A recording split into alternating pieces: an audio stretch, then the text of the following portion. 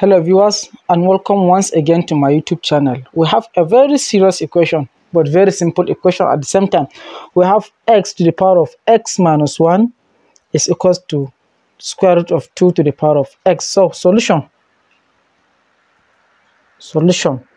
So in the first place, I would like to multiply the powers of both sides by 1 over x, so as to take this x to both sides. I mean to take the unknown to one side. So I'm going to have x to the power of x minus 1 divided by x is equals to square root of 2. Very good. Then going further, we have x.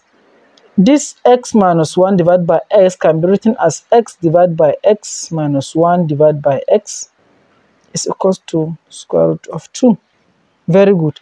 Then x to the power of x divided by x is 1, so minus 1 divided by x is equals to square root of 2.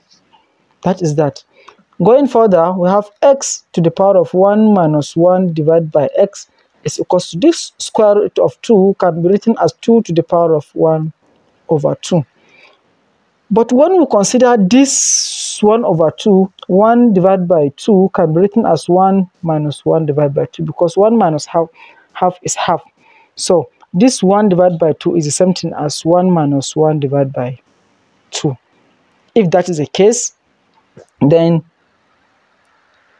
we are going to have x. Let me make it bigger. 1 minus 1 divided by x is equals to, this is 2 to the power of, instead of half, I will now put 1 minus 1 divided by 2. But we need to recall that when I have a to the power of 1 over a is equals to b to the power of 1 over b, it automatically means a is equals to b. And that is that. So in this case, x is equals to 2. Thank you so much.